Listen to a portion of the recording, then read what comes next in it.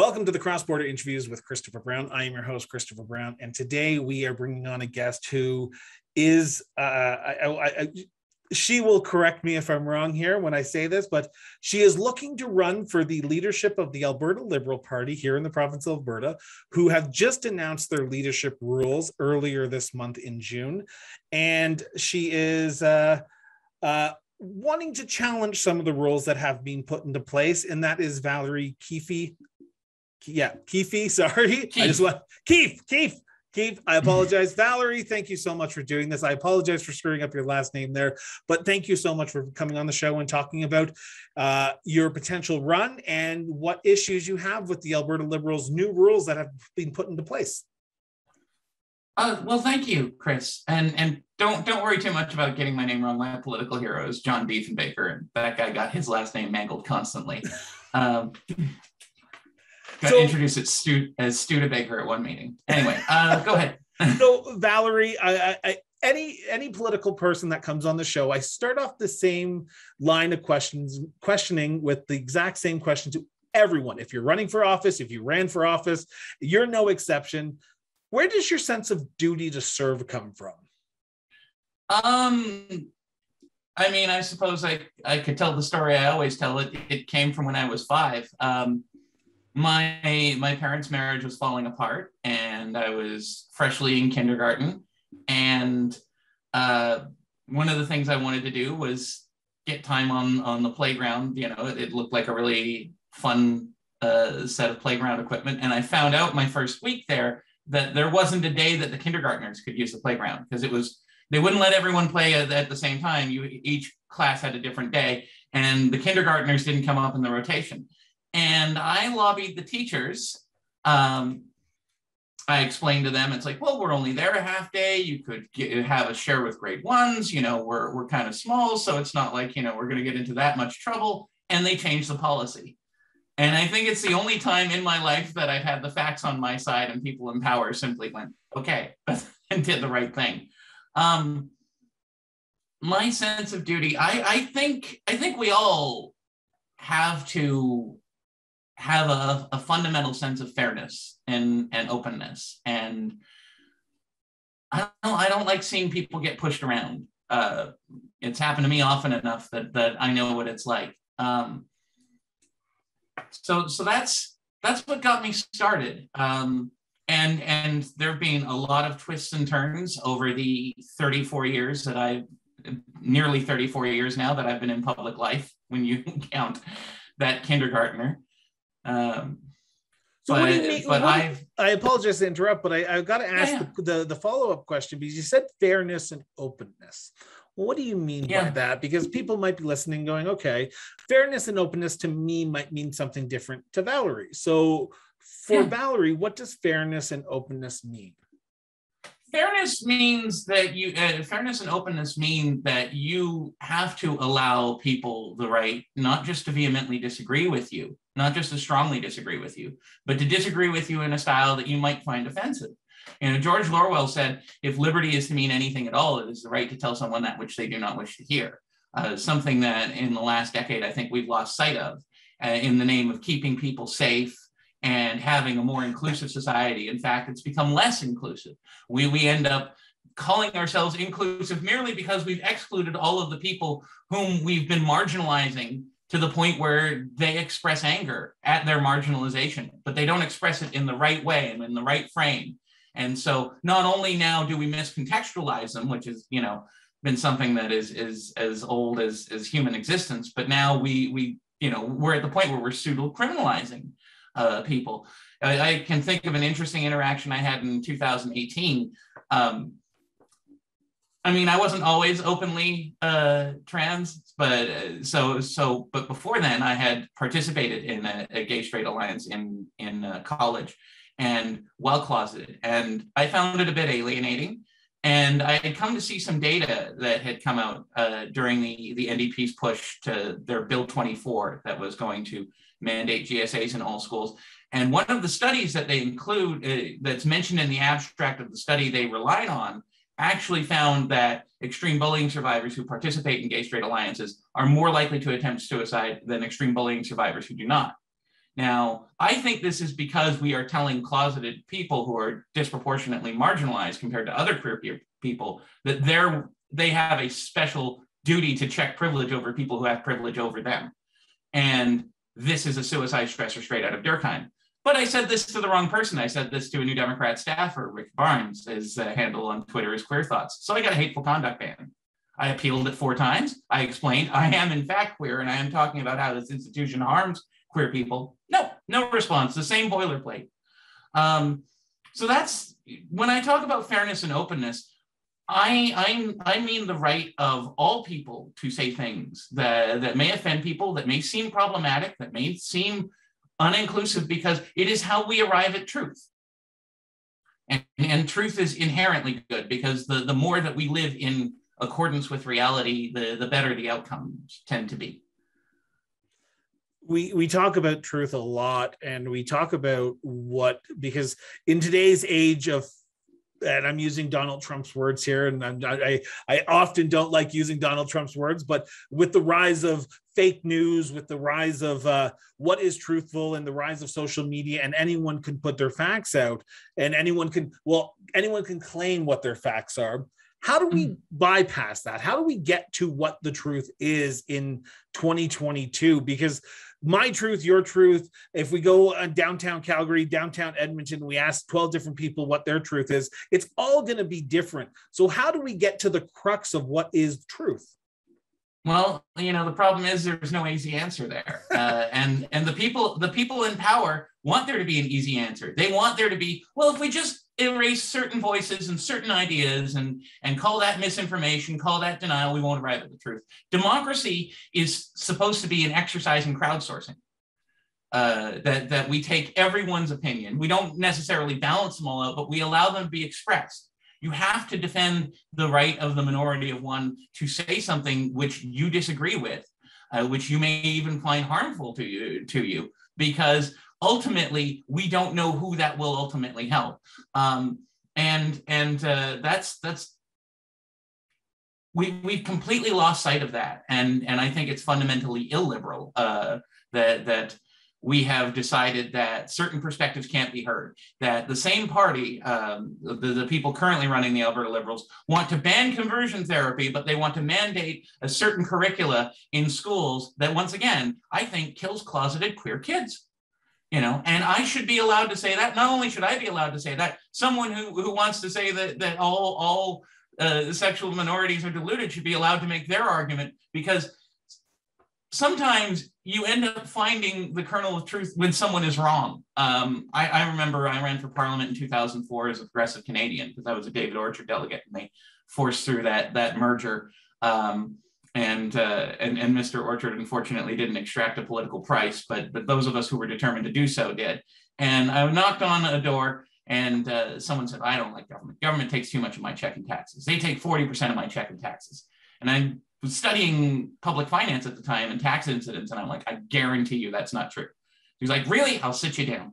And he pulls out his pay stub, and I'm like, okay, that right there is a union due. That's tax deductible. That's a contribution to your private retirement plan. You pay 26%.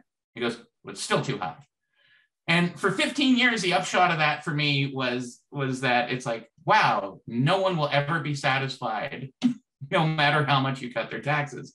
But over time, overhearing other people's perspectives, overhearing labor leader Ed Miliband talk about what he called pre-distribution, I came to realize that he was overtaxed, that we're all overtaxed, but we're not taxed by taxes where the government extracts money directly, that we're taxed via regulations that implicitly reward certain parties and keep potential competition away.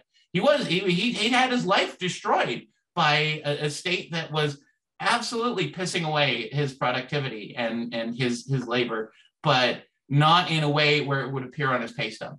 And so, nuance and discussion are called for.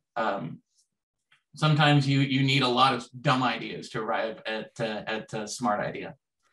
I want to turn to the Alberta Liberal Party, because this is the reason you're on the show, and yes. You want to run for the Alberta Liberal leadership. That is currently in a process of electing a new leader after David Kahn stepped down in 2021. There was I think there was a few months there when there was no interim leader. An interim leader was placed, John, I forget his last name, and then I think it's Rogovin or Rogovin. There you go. I'll mispronounce that, so reasons I don't feel bad about starting with Keefe. Okay.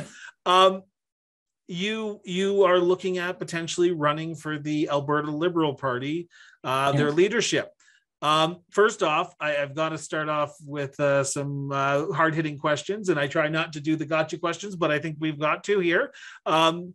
You come to the Alberta Liberal Party after a brief foray with the Freedom Conservative Party, which you and I, we emailed before we recorded this. And I do my due diligence and try to do as little research so that way I can learn about the guests by myself.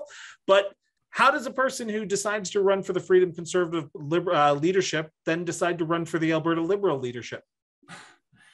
Well, over the last decade, I spent a lot of my time and energy fighting for the right of Albertans to purchase hormone replacement medicine that's safer than aspirin. And in that, I tried to find anyone who would listen to me. Mr. Kahn, unfortunately, was unwilling to hold the New Democratic Party accountable, because I honestly think his interest in having the leadership of the Alberta Liberal Party was more torpedoing Jason Kenney than it was in actually pursuing liberal values. And so I was willing to talk to anyone. I got involved with the Freedom Conservatives because a friend of mine, the former deputy leader of the Saskatchewan Green Party, Sheldon Johnson, had referred me to them. And I told them at the outset, well, I will work for you in any capacity you're willing if you will actually hold Rachel Notley accountable on this issue. They didn't do that. They did a very, very long song and dance where they tried to basically have me run, declare that I was running so that they could pink wash their politics and have me as a token. And I was determined to use the internal mechanisms of the Freedom Conservative Party to hold the current leadership accountable and to stand up for those values. Also, as a lot of angry internet commenters have told me over the last few years, conservatism is just another branch of liberal thought, and they're not entirely wrong. I have for about 18 years before this been referring to myself as a left-wing conservative. I was, as I mentioned, a delegate for David Orchard. I think that Edmund Burke is quite right that our approach to change has to be a disposition to preserve, but an ability to improve, that we know change is inevitable, but that we shouldn't embrace it for change's sake, and that we need to understand that change has to build on the previous institutions and principles that we had in society. So that's why I don't think that that's incompatible. Why the liberals now? Well, hopefully to make them liberal again. So what does liberal mean, though? What does liberal mean? Because as a self-described left-wing conservative, which I've never heard that term until like 5 minutes ago, what is a liberal value to a left-wing conservative? Yeah, well, a liberal value is the state as the guardian of the public's rights.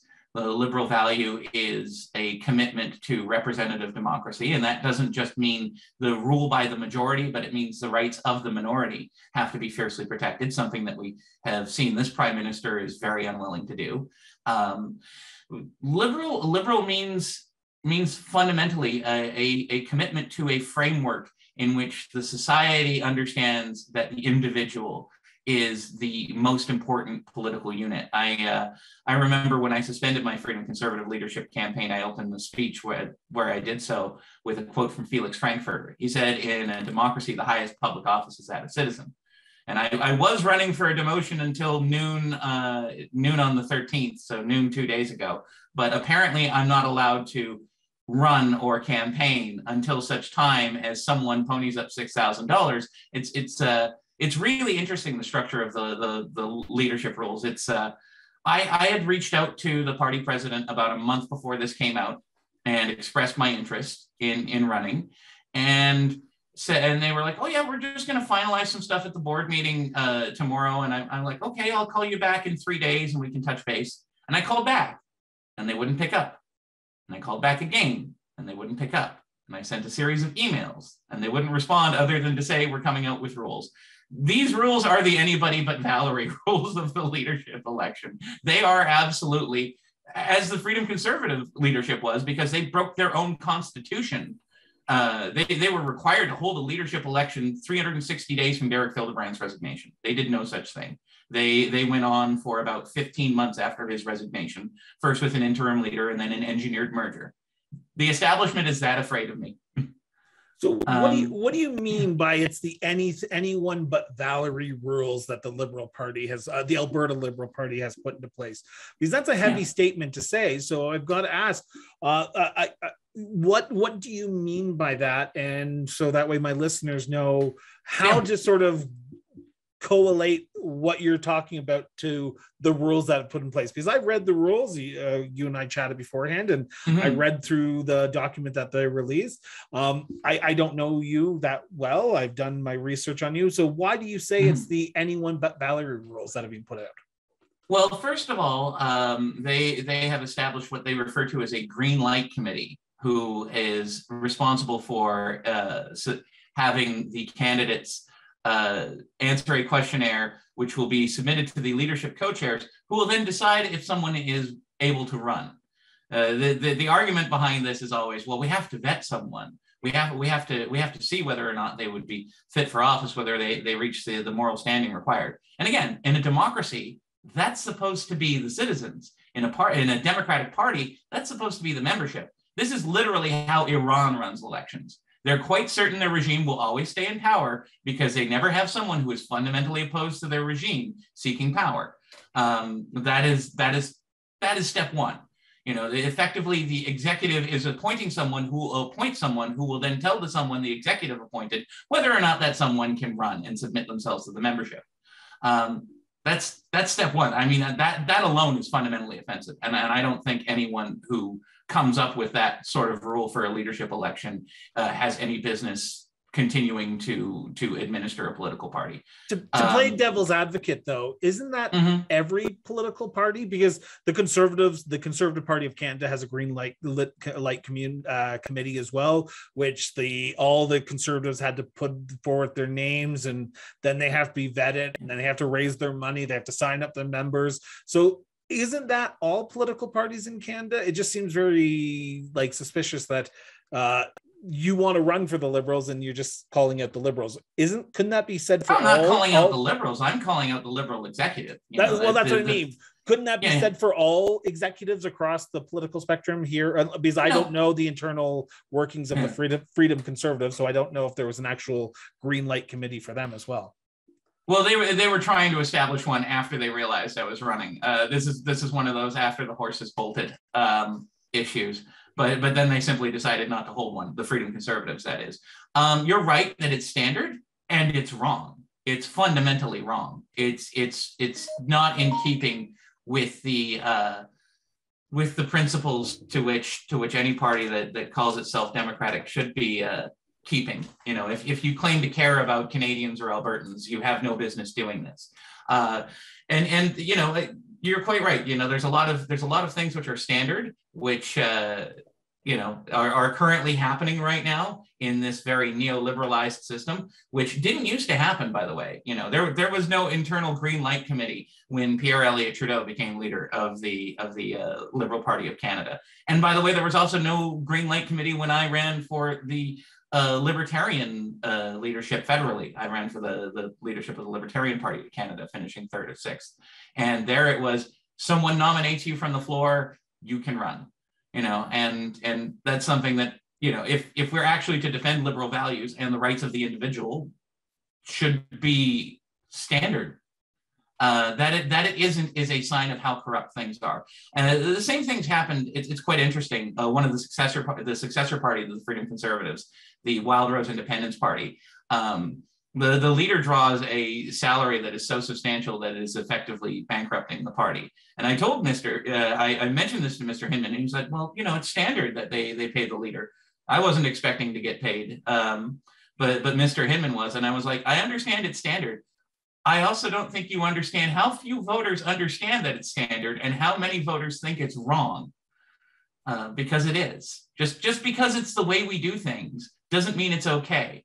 You know, we used to for nearly 50 years have it be standard that people whom the province of Alberta thought were not fit could be sterilized by the state. That was wrong. Now we do it in neoliberal fashion. You know, we have the Honorable Rachel Notley and the Honorable Jason Kenney spending public money manipulating trans Albertans, mostly women, into sterilizing genital reconstruction surgery by holding them in crisis and denying them access to reproductive medicine safer than aspirin.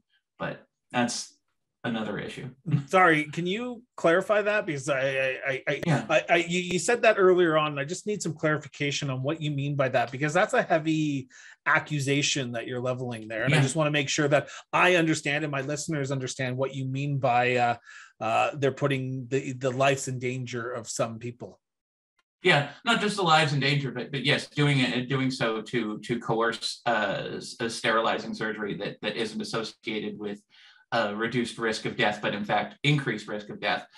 So here's the situation. If you want estrogen in Alberta and you are female assigned, you know, if the doc slapped you on the butt when you were born and said it's a girl and you agree, and you go to your doctor is basically going to prescribe it because it's a very low contraindication medicine that has a good degree of efficacy and not a lot of side effects. You know, there's a couple things you might want to watch for. Slightly increased risk of some cancers, while you decrease risk of other cancers. You know, maybe an elevated blood clot risk. But it seems over the last 2 years, we're not all that concerned when someone talks about a blood clot risk, about a medical intervention. If you're trans, my experience was, and the experience of most Albertans, unless they happen to have someone who will negotiate the system for them more rapidly, is your doctor will refer you to a psychologist who, after some time, will refer you to an endocrinologist, all for the same medicine with the same contraindications, in fact, fewer contraindications, and with greater efficacy in terms of improving mental health and reducing risk of death. Not only is this wrong, it egregiously violates the Canada Health Act. And the reason that it is pursued is, to my mind, from a fundamentally offensive notion that to be a woman is to be a cis woman, is to be someone with a vagina, and therefore we must surgically construct one, apparently at public expense. Never mind the fact that this causes queer people to be disproportionately less likely to reproduce. Here's another interesting statistic that adds to that, you know, speaking of those wrongs adding up to a right, someone says, well, I don't think that homosexuality is natural because homosexuals can't reproduce. Well, it's interesting because National Gay and Lesbian Task Force in the United States in 2011 found that most trans people are attracted to their own sex. There are more trans lesbians than there are straight trans women. 29% lesbian, 23% straight, 31% bi-pan. The rest was a grab bag of other responses and identities. I want to turn back to the Alberta Liberal Party because that's why you're here, and I want to flesh this out a lot more. The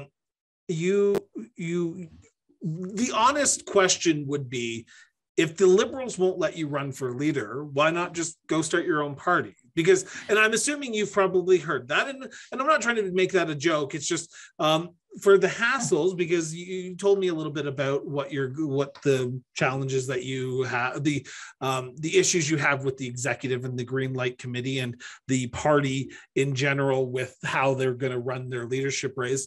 Wouldn't the natural progression just to say, okay, if the Liberals won't change their ways, I'm going to go start a truly liberal party that is democratically a more party aligned to what my morals and beliefs are, and instead of trying to change the party that you're a member of? Yes, well, because, well, quite simply, you just said it at the end, because I'm a member of the party. Because I don't believe that the executive is the party. And I frankly don't think that most people who are electing members of the executive thought the executive felt they were this empowered to create barriers to an open and democratic process when they were electing them in the first place. You know, this is what's been happening over the last 50 years is people become demoralized by corruption in the system and they leave the system. They opt out. They become what Tim Moen, the leader of the previous leader of the Libertarian Party of Canada, called withdrawers. But the problem with that is that effectively it is ceding territory to people by virtue of their bad behavior.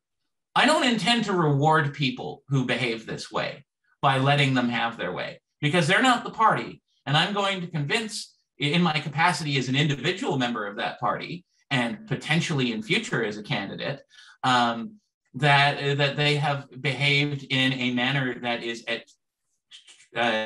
at fundamental variance with the principles of their party. The first principle of the Alberta Liberal Party is equality of opportunity.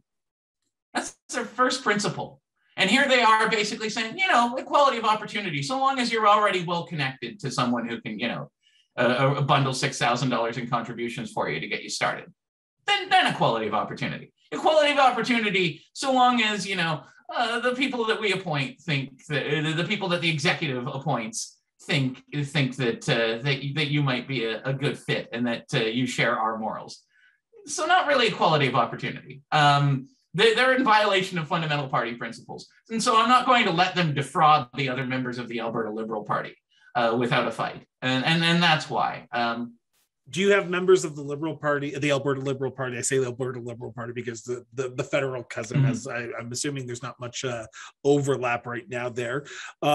Do you have members of the Alberta Liberal Party who are supporting you in this challenge that you have against the executive and the rules that they have put in place around the Liberal leadership?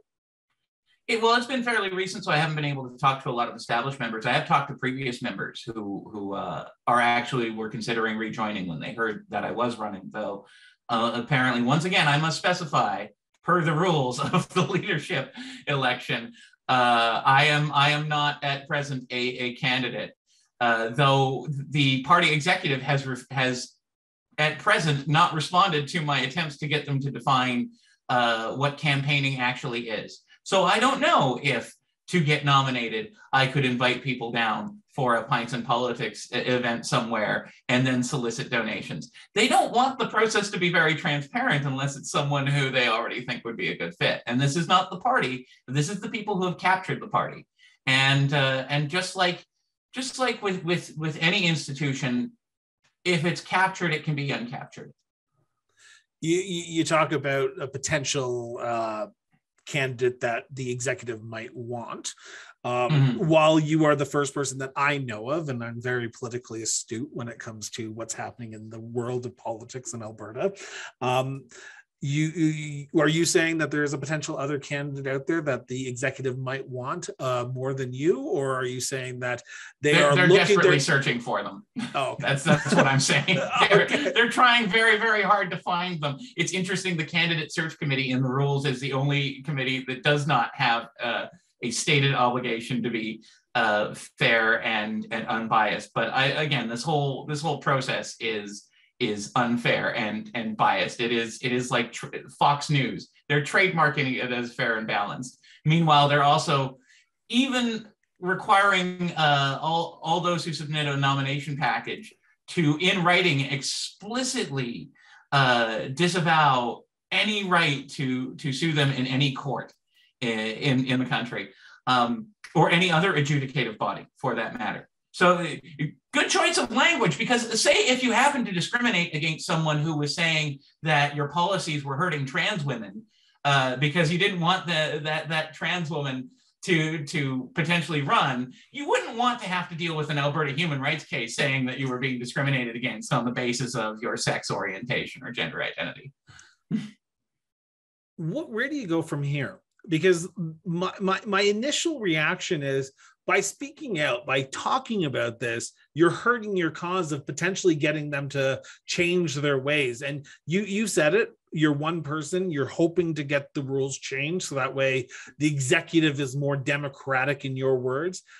Are you concerned by coming on this show, by speaking out via social media, by speaking out, you might even hurt your chances even more to potentially be a candidate and see those rules overturned?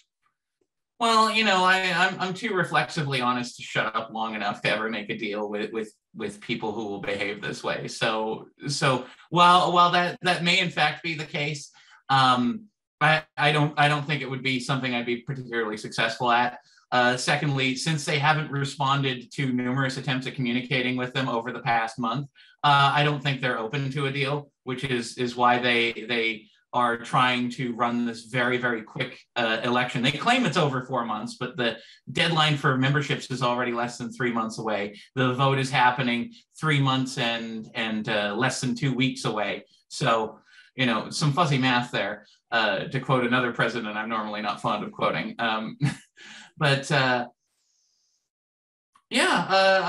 the path forward is, it's probably going to be this. I need to demonstrate to the membership exactly how little respect the executive has for the membership of this party, and for that matter, their own rules. It's said that there is a 2-week process by which I must be informed in writing should there be an expulsion. Speaking of things the Freedom Conservatives did, they ignored their own process with respect to expulsion, because I had been expelled in 2018 over a candidacy announcement I made, because I was trying to get Mr. Fildebrandt to clarify his position on hormone replacement. They ignored their constitution then. I want to see exactly how willing these people are to follow their own rules. Speaking of things that are a fundamental aspect of fairness, you have to play by the rules that you expect others to play by, if you're going to be fair. I may be hurting my chances of winning this particular biased vote. I do not think that they will change these rules. I do think that part of any leadership campaign that I may in future, this is so ridiculous, be a part of would include a wholesale reform of the Constitution. But I can tell you, as a member of the Alberta Liberal Party, I will be seeking the removal of every single member of this executive. They have no business governing this party if they are to behave this way. This is fundamentally illiberal. And so it's convenient, I guess, because initially I thought campaigns are a mechanism of engagement and persuasion. And I thought that a leadership campaign would be the ideal means of talking to other Alberta Liberals about why the party had its worst finish in the last election since Confederation.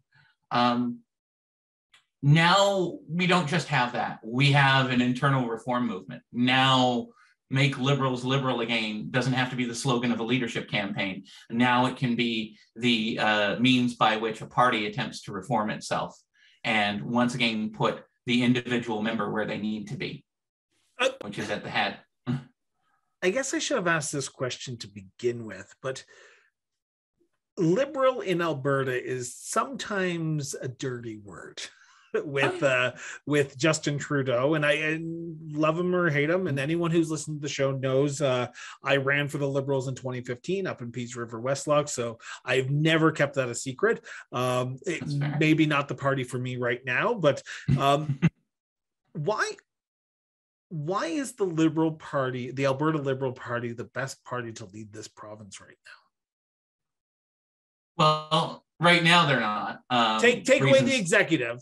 Why would people change their tune around looking at the Alberta Liberals as more than just the Liberal Party? Because let's be honest, if you slap the Liberal logo on something, there are many people in this province who would turn their nose at that.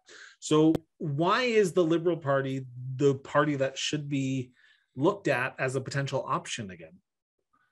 Well, because our principles are the principles that most Albertans resonate with. We do want equality of opportunity. We do want a market economy. We do understand that environmental stewardship means that you can't just reduce the world to GDP statistics, because, you know, as Robert F. Kennedy Sr. said, GDP measures everything except that which makes life worth living. That our party and our party membership, I think understand and have, especially after a long time out of office, much more of a respect for the stubborn dignity of the individual. It's also worth noting that those who have a real problem with Prime Minister Trudeau, and so do I often tell people I'm pro-Pierre and anti-Justin when it comes to the Trudeau family, that this entitled child, as a narcissistic child, as Jordan Peterson might describe him, is the exact opposite of everything his father fought for and achieved. Pierre Elliott Trudeau fought for individual rights and a restrained government, and for that matter, Canadian ownership of the oil and gas industry and lower gas prices. I'm reminded now, with gas prices as high as they are, I used to work overnights at a Petro-Canada. In 2004, gas prices hit what was then the shockingly high price of 70 cents a liter. And everyone would come up to me at night and they'd be like, why is the price of gas so high? As though I was plugged in as a gas station clerk about that. I was plugged in, however, as an economist who understood history. So I'd go, well, did you vote Liberal in 1984? And they went, well, no. Well, that would be why. We don't have the national energy program anymore.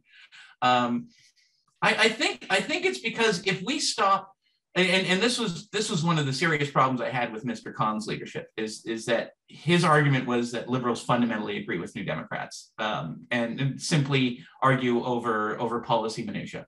I think that's fundamentally wrong. I think that the New Democratic Party has different policy assumptions, that they view things through a class lens, that they refuse to see the degree to which they are privileging members of those classes themselves.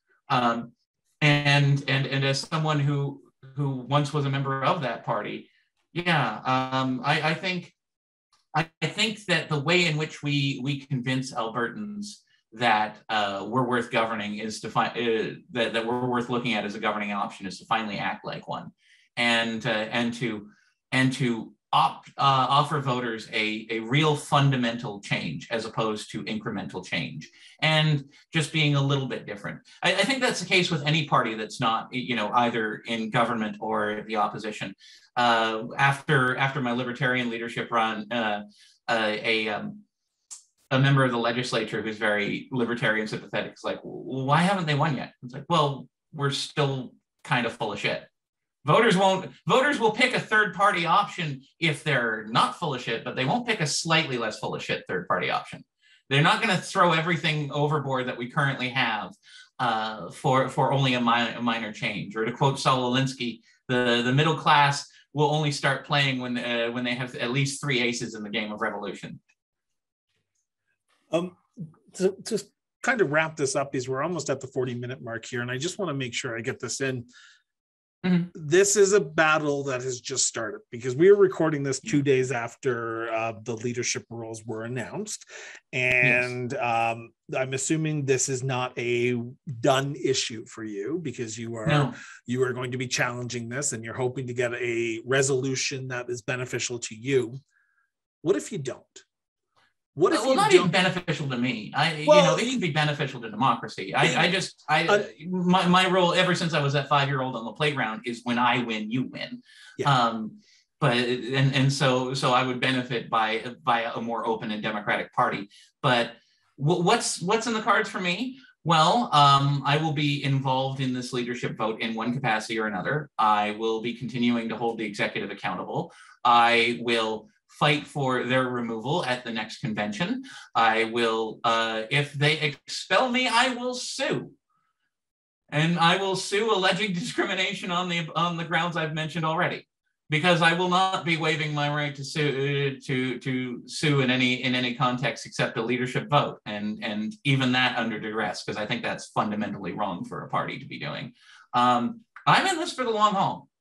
Until the only reason I wasn't still in the Freedom Conservative Party is they destroyed their own party rather than engage with me. And I'm not a separatist. If the principles of the party change such that separation from Confederation becomes a fundamental value of the Alberta Liberal Party, then I would consider ceasing to be a member. But I'm not going anywhere. They're stuck with me. They just don't know it yet. Valerie, how can people learn more about potentially, if you decide, if the party lets you run, how can people get in contact with you? Is there ways that people can reach out and talk to you and help you potentially change? Because there might be a Liberal listening to this and say, you know what? Valerie's right. We need to change the rules, and we need to have voices at the table, and we need to have a democratically run leadership race. So how can people get in contact with you? Well, I mean, if they want to let the Alberta Liberal Party know, they can tell them at 780-414-1124, or through their website, which I think is albertaliberal.ca. They can also find me on social media at minds.com/Valerie Keefe, all lowercase. We're working on some other socials as well. As well, they can reach me via phone, because I always love talking to people. I mean, we could go on for a few more hours. I'm a talker. But they can reach out to me via phone at 587-785-2727. Awesome. And for anyone who's listening or watching this, the links to those will be in the show notes. So like if you want to reach out, Valerie loves to chat, as she just said. I would continue chatting. It's just I have other interviews that I have to do today, so I want to make sure I get to them. Valerie, thank you so much for coming on and being honest and being blunt and being open to this conversation, because sometimes I know it's hard for some people to realize, but when you speak out, sometimes things do change. So thank you for willing to even speak out about this and coming on the show to talk about this. Thank you, Chris. And it was a pleasure. So with that, I want to remind everyone that this has been the Cross Border Interviews with Chris Brown. Get out from behind social media from time to time and go have a conversation with somebody. In-person conversations actually do help our democracy. It helps our society, and it helps us be better people. Fighting on Twitter and fighting on Facebook and social media is not the way forward. Just get out and just have a conversation with somebody. Have yourself an excellent day, everyone. And remember, just keep talking.